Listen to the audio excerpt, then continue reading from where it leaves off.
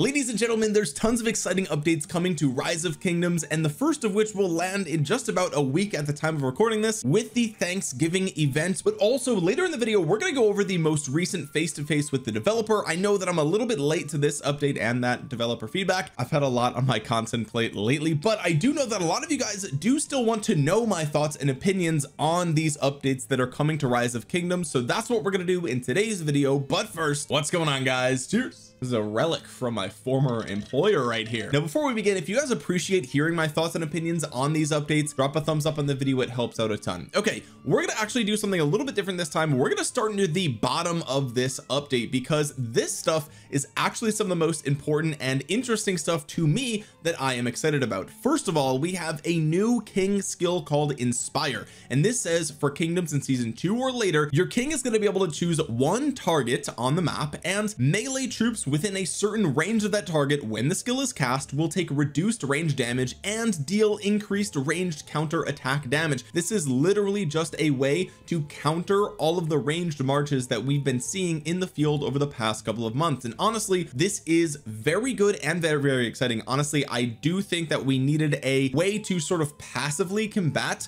the ranged marches, because as it stands, ranged marches have a significant advantage of just being able to sit in the back and do nothing, which is honestly one of the reasons why I haven't invested in ranged, because that just feels like a little bit cheesy to me. But honestly, having a way to deal with them passively is nice. I do wonder though, like, how many gems is this going to cost? I feel like kings already have a lot of gems that they have to spend, and so hopefully this is going to be a little bit more affordable, because already we have the king skill, which we know is a big drain for gems on the Kings of Kingdoms. So I suspect this will work just like the king's heal. You drop it and in a radius, people will be able to be taking less range damage, but hopefully it is much cheaper than the king skill. And we also have an update to the banish skill that says it has been reduced from 72 hours to 24 hours. Quick refresher, if you guys don't know what banish does, it says it banishes a governor in your kingdom, teleporting their city to a random location in the upper left province of your kingdom. If the target province has no space, they'll be teleported to the next outermost province. Cooldown of 72 hours. This update will change the banish timer to 24 hours, so you're going to be able to banish people in your kingdom a lot more frequently, which I think is going to be really nice. It's going to give that tool to the Kings of Kingdoms to manage the kingdom a little bit better, which is very good. Next up, we have commander optimizations. In the commander talent interface, you can now see what percentage of governors selected a given talent. This is going to be very good for new players, because a lot of us who've been playing the game for a long time, we kind of know what the best talents are and what the optimal talent builds would be for given commanders. Even brand new commanders, we kind of know, like, okay, if they have a skill tree, you're probably going to go all the way to the end of the skill tree, things like that. For those of us that have played the game for a long time, we know strong of body is a great talent to get, but it is kind of off the beaten path here. And so for new players, they might kind of skip over it. They might think it's optional, but really we know that's a good talent. And so this is a nice change and a welcome change for new players and just players in general who are looking for talent builds. I know a lot of you guys always ask me for my talent builds, and so maybe this will help with that a lot. Next is very exciting. I'm very excited about this. Added remastered models for 8 commanders, of which are Minamoto, Cao Cao, Joan of Arc, Ethelfled, Yi Seong-Gye, Alexander the Great, Richard the First, and Leonidas of all commanders. This is very, very good news. Also, on the trust page for these commanders, you can now use the switch models button to switch between their old and new models. This is amazing. This is exactly what players wanted when it came to the remastered graphics for commanders. At least I know that in the past the developers have revealed some early thought process or early designs of these commanders, and there was some pushback on the designs there. I thought for the most part they were okay, but there were some things that needed some tweaking, and so they've gone back to the drawing board, and we will see what the new remastered designs are for these commanders will be when they come into the game. But even if you don't like them, you could just turn it off, which is amazing. That satisfies everybody. I will say though, what are they up to with Leonidas the First? Like, why is he getting a remaster of all commanders, right? It makes sense to start with the, you know, gold key commanders and kvk1 commanders, because they're in all kingdoms, right? And that's what new players are going to see, and that's very important. And especially if the remastered graphics are to appeal to new players, then it makes sense to start there. But Leonidas is sort of an outlier here, and so for me, I either think, one, they don't love his design, which I like the way he is designed in the game. I think it looks very, very cool, so I don't really think that his design is bad. I think it's great. Maybe they have something planned for Leonidas in the future and they want to make him look as cool as possible. I think that's really nice. Honestly, like, the number one thing they need to do with Leonidas, okay, they gave him a really cool animation last year, or a really cool cinematic, I would say, for the release of the Greek civilization, which was amazing. They also recently gave him a museum relic, a little bit of a buff there, and now they're going to be giving him a new remastered skin. But the truth is, you guys, what Leonidas really needs is a buff. We want to see a buff for Leonidas. He is such a beloved commander in the game. He's so cool, already looking awesome, and really, like, this is very minor. Okay, we need to like quadruple these stats here. Like the second relic needs to be like 20% march speed, 20% normal damage taken reduction, and then the third tier needs to like double his active skill damage, right? And if you do that, maybe people will use Leonidas again, and it will make remastering his design worth it. But as it stands right now, I don't know what they have planned for him, right? I really have no idea what they have planned, but they are remastering the way he looks. He already looks cool. Maybe we're gonna have like an 8-pack instead of a 6-pack here, who knows? But I'm still nonetheless excited to see this change coming to the game. Next up, they're updating skill descriptions, which is always a welcome change, because more transparency for how skills work is beautiful. It helps players understand what they're actually getting when they're investing in the commander. And here we see that for Kusunoki, Tamiris, Theodora, Pakal, William Wallace, and Scipio Emilianus, they are unifying their terminology. Effects that remove debuffs are called cleanses, and effects that remove buffs are now called dispels. This is amazing. I love the distinction. These terms that they're using are very intuitive. I think a lot of players have already been using some of these terms like cleansing, right? So I'm very happy to see this. We love that. Updated the campaign page. They're adding Champions of Olympia and Soroli Crisis to the campaign page, which is going to be this page right down here. If you guys didn't know, they will now show up here, which I think makes a lot of sense. I think that they might as well use this page more because it hasn't been updated in years.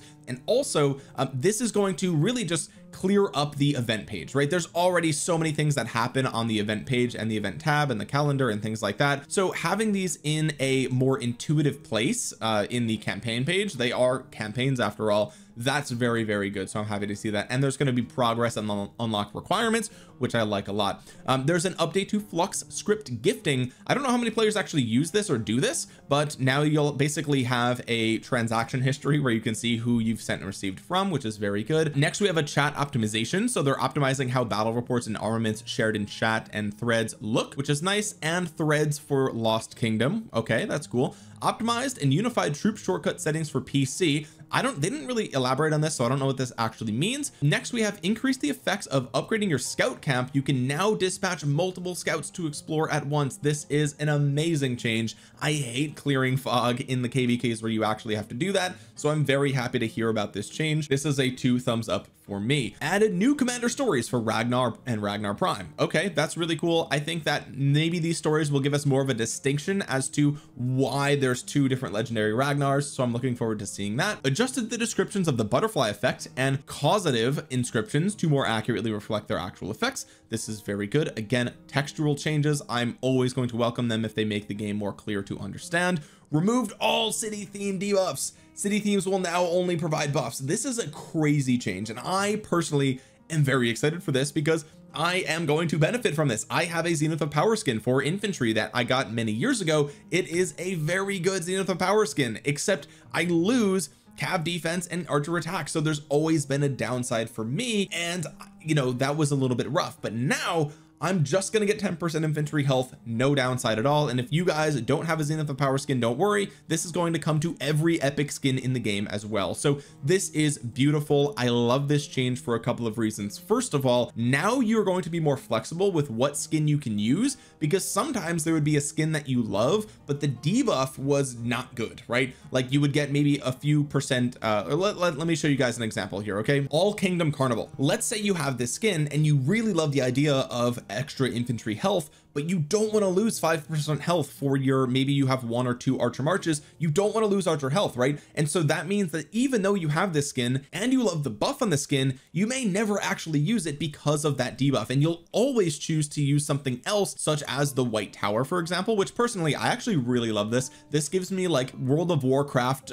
for the Alliance vibes. Okay, this gives me Stormwind City vibes, which I absolutely love. I want to see more skins like this personally. But anyway, you'll always be using something like White Tower, or people use Gingerbread House historically for years because it is such a great combination of buff and debuff, right? So you would see Gingerbread House often, even though people didn't like this skin, they would use it for the buffs, and now you are no longer going to be locked into using that. You're going to be free to use whichever city skin you want that has the buff that you want, which I think is very good. And also this is also very good for the skins that are in the combat shop for KVK. Okay, this is going to, I mean, Twilight Falls, oh my god, dude, Twilight Falls is not going to have an infantry attack debuff anymore. I'm so, as someone who runs 2 infantry marches, I'm so excited for this. This is so good for Twilight Falls. Okay, if you are an infantry main, you just got such a nice little pseudo buff here with Twilight Falls. It's incredible. But also this gives you more of a reason to get some of these city skins, and you know, these are all going to be accessible even to free-to-play players, right? Free-to-play players have historically always had access to this combat shop, and yes, there are things here that might be a better use of your coins these days, but you know, sometimes you would look at something like this and say, okay, well, this is a decent buff, but there's also a debuff, and so I might as well just use the 5% health skin that I have that's an epic. But now you have to look at, do you want 5% health or 10% defense, and neither of them have downsides.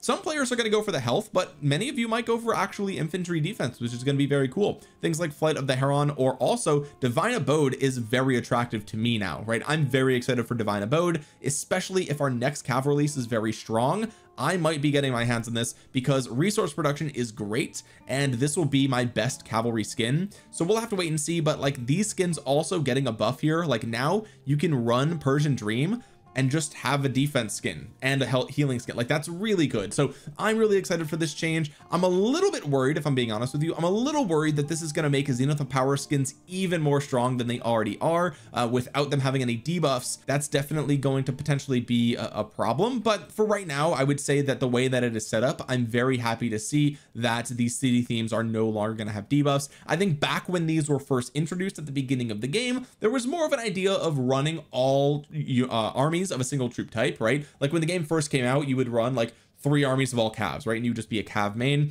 Things have changed since then, and I think that removing the debuffs reflects that, and that is good. Next, we have some chat terminology.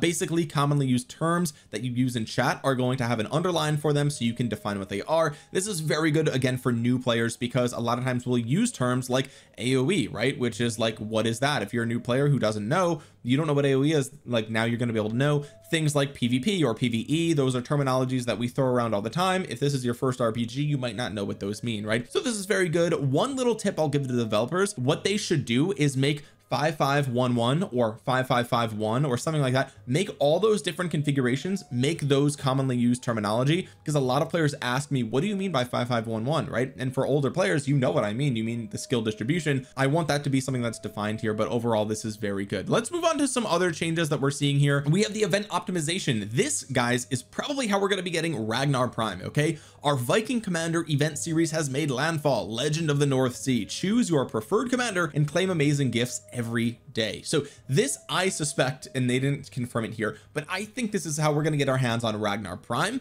I want to know if this is only going to include Viking commanders, right? Like if you're going to be able to choose between Ragnar Prime, regular Ragnar, or Herald, it's a no-brainer in my opinion. Ragnar Prime is just way better than the rest of them, right? So that's going to be really interesting to see. Who knows? I want to know what commanders are going to be available here, but that is very, very cool. A will to skill. Use universal commander sculptures to upgrade certain commanders' skills to earn a ton of rewards. The above events will only be available in regions where kingdoms have existed for more than 3 weeks. Specific rewards and list of commanders included will vary depending on your kingdom season. That's very good. This event will be around for pretty much all kingdoms in the game, and this is very exciting because this, to me, I mean, if you think about More Than Gems, right, or even like the 7k gem event for holidays, in those events you kind of like get back some of what you've spent, right? In the 7k gems event, you spend 7,000 gems, and then I think you get like 6,000 gems back or something like that, and plus the other rewards, you go gem positive basically by doing it. Okay, same thing with the More Than Gems event. You spend your gems on things you were already going to do, and you get back value in the form of like legendary commander sculptures and other goodies, right? I'm wondering if what they're going to do is make this a way where if you spend your sculptures on maybe older commanders, you actually get back some legendary commanders in the form of rewards, or legendary commander sculptures in the form of rewards, sorry.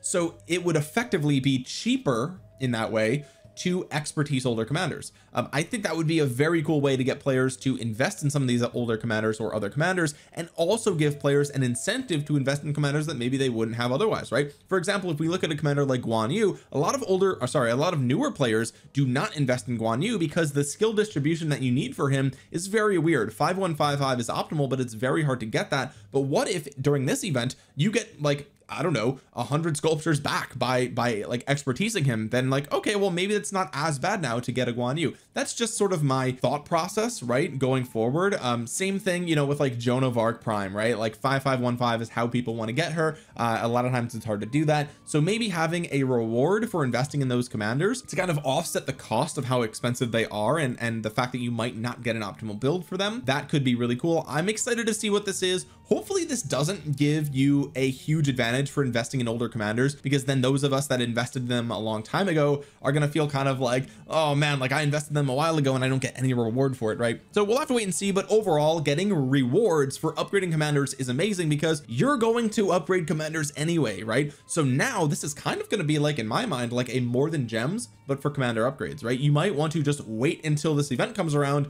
before you expertise a commander, so that way you can get some rewards for doing the thing that you were going to do anyway. Overall, love this. Can't wait to find out the details, but this is a very, very good thing. Next up, we have a new Champions of Olympia map, and it fixed a balanced mode issue where the relics weren't working. I honestly haven't played Champions of Olympia in a long time, and it is long overdue. I need to just do a live stream where we just try out all the new stuff for Champions, because I haven't played it in like 2 years or something. Increase the maximum number of mechanisms you use for Dalruk's puzzle box. Cool. Adjusted the rules of the commander trial for returning players. Nice stuff here. Not going to go too far into that. Also, new Black Friday bargains are coming. I'm excited to see what it is. I hope it's good value. I don't remember if last year's was good value or not, but hopefully this one will be good. Next up, we have Lost Kingdom optimization. Now this is a big one. Okay, adjusted the rules for spawning support skills in Heroic Anthem, and they also deleted infrequent used ones, also added epic commanders. This is all good. Okay, this is all good stuff.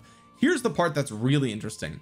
For Season of Conquest Kingdoms, the level cap for barbarians outside of the Lost Kingdom has been increased to 40. So outside of the Lost Kingdom means home kingdom, question mark?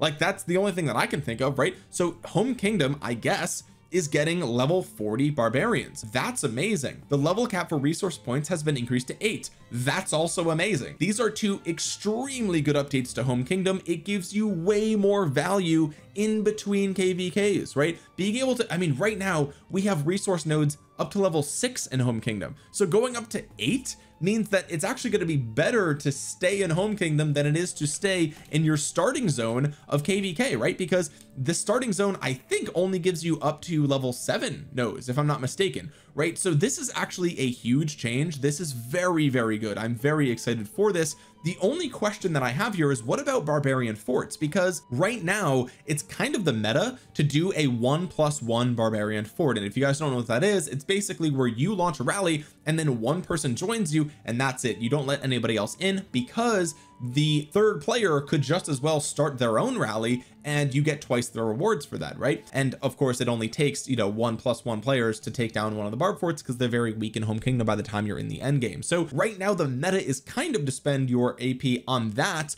but if we have level 40 barbs, chaining level 40 barbs is probably going to be a better value than grinding the barb forts. I'd have to do the math, but I suspect that will be the case. And so if they don't increase the level of the forts in home kingdom, that could change the meta on how we spend our AP in home kingdom, and I wonder what effects that's going to have moving forward. I mean, we'll have to wait and see, but I'm very excited to see what happens with that. Maybe they will increase the level cap of barb forts as well, or maybe they don't want people to do so many barb forts. Maybe they want you to do barbarians instead, because for whatever reason, maybe to I don't really know. Either way, I'm very excited about this. Anyway, moving on, they're adjusting the difficulty for each stage of the Past Glory event. That's also very good. Even in a kingdom like mine that is very active, some of the levels of Past Glory, I mean, we literally as I'm recording this. We literally just got it like moments ago, right? Moments ago. But like some of these take a really long time. Okay,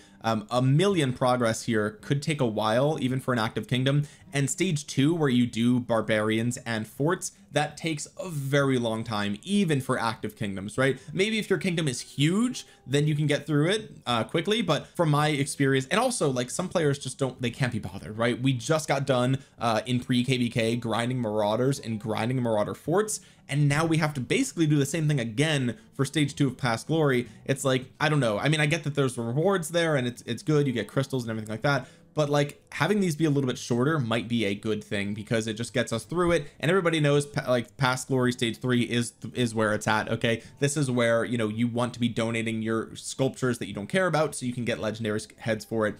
We love past glory stage 3, so that is that. So overall, I'm glad to hear that they're optimizing that, because I do think that it needed optimization. Imagine what they mean by that is that they're going to make it like take longer. That would be crazy. I would be very disappointed in that, but I assume that this is going to be a good thing. Both the Kingdom Chronicles and Lost Kingdom Chronicles will now show the default duration of each chapter. This is amazing. Added a reminder tooltip that 2 chapters that will end immediately if objective is achieved, and the maximum number of coalition markers has been increased from 10 to 20. These are very good changes right here. This just takes a little bit of stress off of leadership, so that way like they don't have to constantly answer questions of when is this path opening, when is that happening. Everyone could just look and check for themselves, and that is very, very good. Also, more markers is always a good thing. Next, we have some combat optimizations. They're basically going to be adding a new faster way to zoom in and out on the map. Okay, they're going to add a radial menu to the return to city button, which I think is very good. I think maybe this will be even faster than zooming out with like a mouse or pinching to zoom. They're adding a new filtered mode, which will allow you to quickly filter out allied, enemy, and your own troops.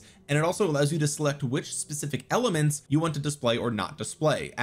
This is basically just giving you more customization to how things look in combat for you specifically, and I love that. Added a quick command setting. If enabled, when you have a troop selected, tapping an open space on the map will order the troop to move there, and tapping a target will order the troop to attack it. So this effectively is identical to right clicking on PC. Okay, right now if you have a troop selected and you right click on the map, they will walk there. Same thing if you right click an enemy, they will attack them. Okay, this is the same exact thing, but it looks like it will be available for mobile as well. That is going to be amazing for mobile players. I'm very excited to see how that works. They're also adding a combat visual effects quality setting that allows you to adjust the quality of combat visual effects. Again, this is also very good for players who have an older phone, older device, older tablet. You're going to be able to just lower that quality a little bit, so that way you optimize the performance of your device. And also for those of us that don't really necessarily care about the quality, you really only care about seeing what's important on the battlefield, you can turn those things down and you don't have to worry about any sparkles, flashing lights, explosions, or anything like that. Very nice to see that we have that option now. If the number of troop portraits being displayed on screen exceeds the limit, displaying portraits closer to the center of the screen will be given greater priority. This is how it should work. That's amazing. Love to see that.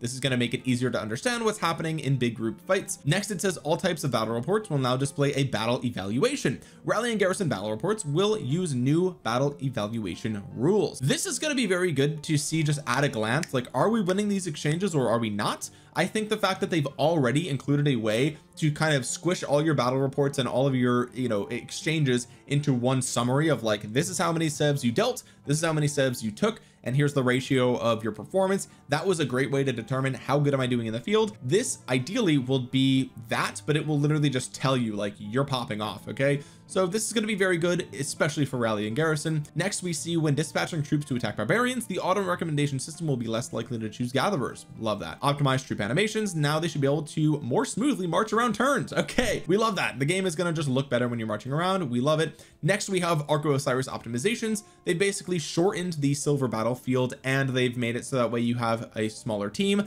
This is a great option for smaller kingdoms, smaller alliances, and for people that don't have as much time to dedicate to Ark of Osiris. I think this is overall a good thing, and they've lowered the requirements to earn the rewards. They changed the number of coordinators for the golden battlefield, and you're going to be able to split the individual stats now between silver and gold, which is also really nice. And balanced custom matches are now going to remember your last talents, equipments, and loadout and everything like that, which is very good. Finally, we have the gobble down our Thanksgiving Thanksgiving event series. Here we see the Thanksgiving events are making a return this year. Obviously every Thanksgiving we get a event very similar to this, almost identical, right? Pretty much the same every single year. So this is going to be more of the same. It's going to be where you're collecting things on the map to make your Thanksgiving dinner with your alliance. All this stuff is going to be very good. We have the In Search of Wonders event, Thanksgiving feast, cordial invitation, treasure hunt, race against time, might and munificence, and Thanksgiving dinner. Overall, huge update, so many quality of life things, so many insanely positive things that I'm very excited about. And here we have a feedback button. If you think this is good, if you like the stuff here, give them feedback, encourage them to continue making changes like these that the community really loves. If you don't like this update, let them know why, but make sure you're constructive. Don't use any negativity, curse words, anything like that. Just be like, hey, this is why I think this might not be as good as you think, and give them that feedback. I'm sure they will really appreciate it. There's a reason they ask for your feedback. There's a reason they put it in bold. There's a reason that it's a different color. They want you to click this. Please do it. They will give you a free gift. They are literally telling you, we will basically bribe you to give us feedback. Okay, good or bad, doesn't matter. Give them feedback. Okay, now let's go over the face-to-face with the developers. And I know I'm late here. Okay, I'm late, but my content schedule has been crazy lately, so I do want to touch on some of the very important things here, some of which are actually already addressed in this Thanksgiving update, which is how quickly they're putting this stuff in the game, which is amazing. Here we have the first question: are you going to add more quality of life tools to the game, such as a Speedup resource calculator or kingdom management tools? Basically, they've already designed a Speedup and resource calculator and will launch them as soon as they're able to. So what this means is basically you're going to be able to come into your game here, and you come into your bag, and it's literally just going to tell you how many resources that you have of every like resource type. Okay, it's going to say, you know, maybe at the top or on the side here somewhere, it's going to say you have this many million food, this many million wood. Here's how many million resources you have in your resource chests. This is all amazing things. I'm very happy to see that. Same thing with speedups. It's going to be like, hey, you have this many days of, you know, research speedups, training speedups, universal speedups, whatever. Seeing all that at a glance is amazing. I know a lot of people have been calculating that manually, and so having it in the game just by default is going to relieve a lot of stress from players who have been doing it manually. So I'm very happy to see that. Next, they talk about things like DKP calculators or trackers, and it looks like that not enough people are really want that. Okay, so they're not going to be doing anything like that, but they're probably going to be looking at more possible features in the future for kingdom management and like keeping track of performance and things like that. So it'll be nice to see what they eventually come up with. Next, we have, why do city themes have debuffs? They should get rid of them, and they are. We already went over that. Next, we have, will there be more ways to obtain transmutation crystals in the future? For those of you that don't know, this is a transmutation crystal. This is a transmutation stone. So here they're talking about transmutation crystals, and these are what let you reset the armament transmutation chances. Okay, so you have 10 chances to transmute, and you use transmutation stones. If you run out of transmutation chances, then you use a transmutation crystal, and these are right now at the time of recording this quite rare. I only have 4 of them, and I haven't used any since last KVK. And so here they're saying that they are going to be adding more ways to obtain them, but they don't have any specifics to share just yet.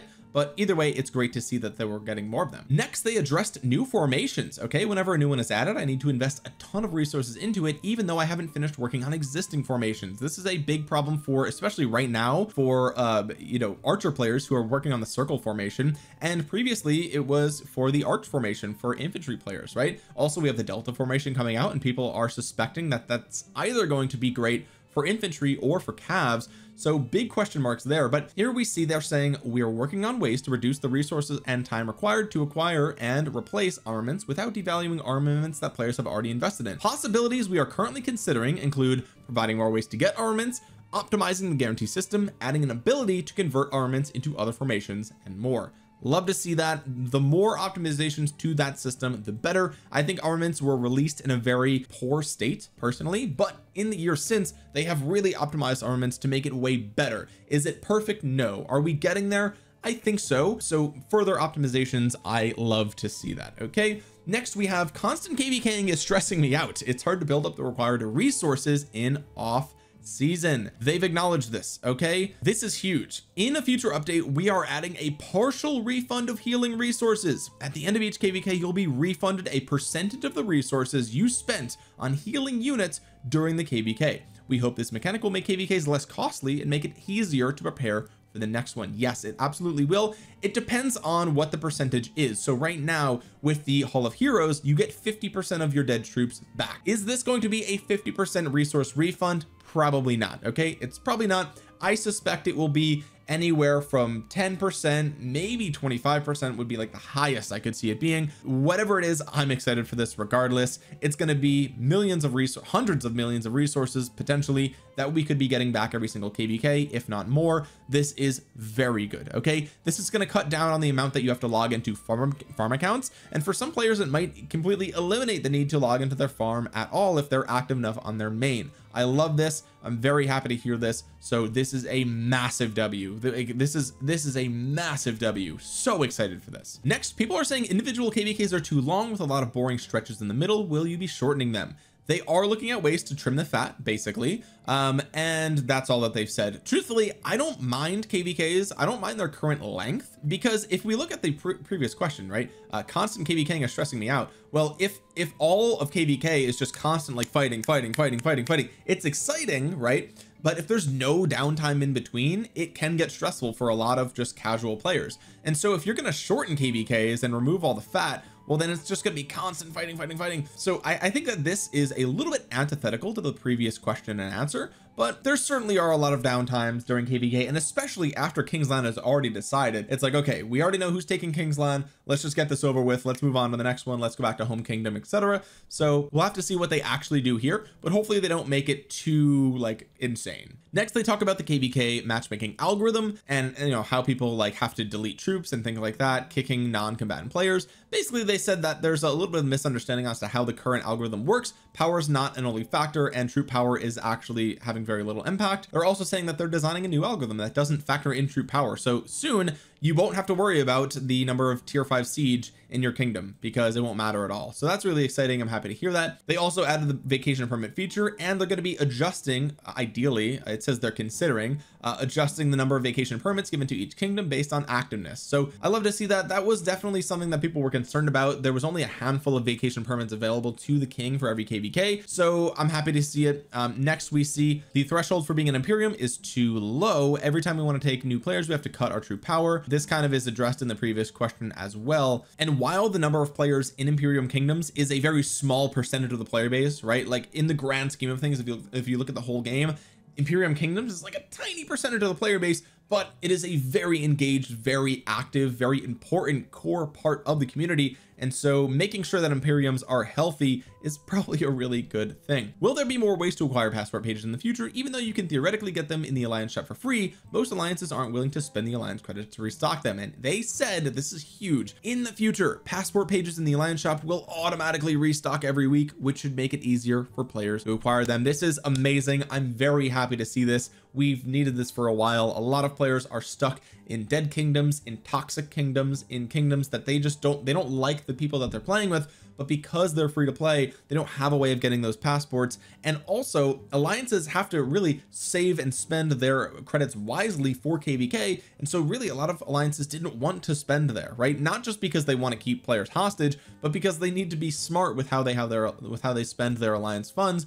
And so this is really good. I would challenge the developers though, why not make the alliance shop automatically restock every week for everything, right? A lot of other games in this genre and in this category have alliance shops that just have things in them every week, period. You don't have to spend any alliance currency, and I think that's the way that the alliance shop should work in Rise of Kingdoms as well. It should be a thing that you look forward to every week and a sort of gift for being in an active alliance.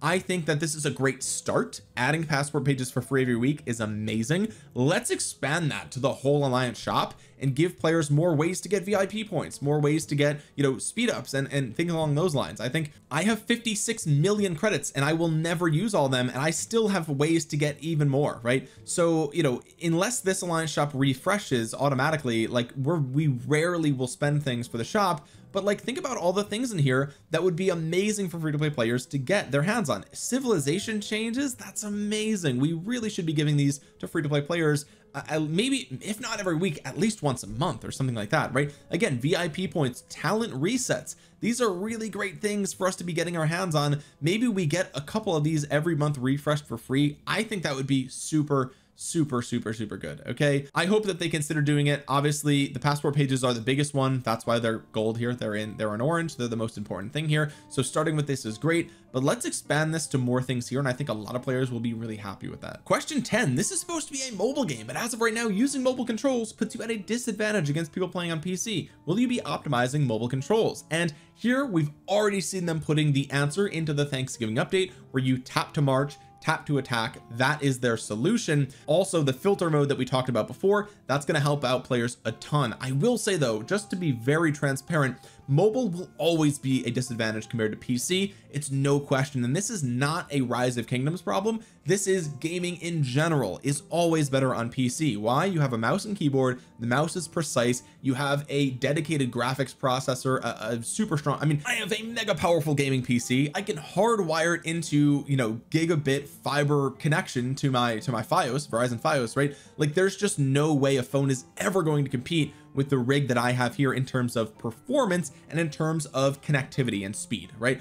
There's just no way. So I'm really happy to see that the developers are trying to make it as good as possible to play on mobile and also on like iPads and things like that. But at the end of the day, I want to be very clear with you guys. If you want to play Rise of Kingdoms in the best possible way and you want to be as competitive as possible, there is no beating PC, and it will never be better than PC. I'm sorry, that no matter what they do, it's always going to be better on PC. The PC client for Rise of Kingdoms is buttery smooth. It's so good. Okay, it is so good, and you can play on like a massive screen. So this is the way to play to Rise of Kingdoms. I'm glad that they're making it better for mobile users, of course, right? Of course.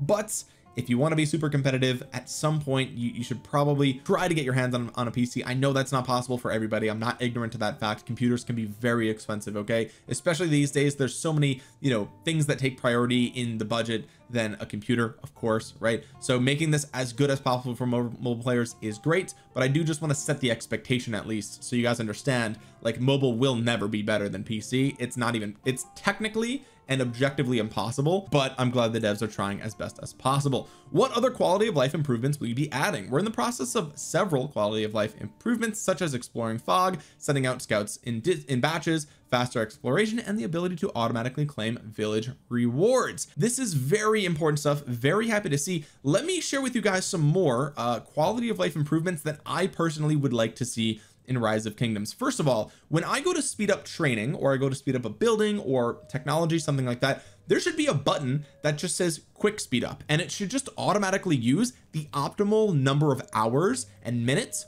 for that remaining, you know, time frame, right? So for example, here it should use, you know, some 8 hours, some 1 hours, and some minutes, whatever. It shouldn't overflow or whatever. It shouldn't prioritize only the highest ones. It should use the perfect optimal amount of the speed ups that I already have. This is a feature in virtually every other game in this genre on mobile, and it is a beloved feature that players love. And so I would really like to see them do that for Rise of Kingdoms. Of course, this would, especially for training, make some items in the game a little bit less valuable, like the level 6 reserves, right? That would be a little bit less valuable for, you know, speed training for things like Mightiest Governor or for like Zenith of Power. But at the end of the day, that would be a massive quality of life improvement that all players would benefit from. Nobody would complain about that. It would be so good to add that. The next feature that Rise of Kingdoms needs to add as a quality of life feature is an auto barbarian mode. Okay, what we need to see here in Rise of Kingdoms is you basically search for a barbarian, and you know, whatever the level is, it's up to you, and you basically can click an auto attack button, and essentially what it would do is just send your army around and automatically kill the barbarians until you're out of stamina, right? We need that feature.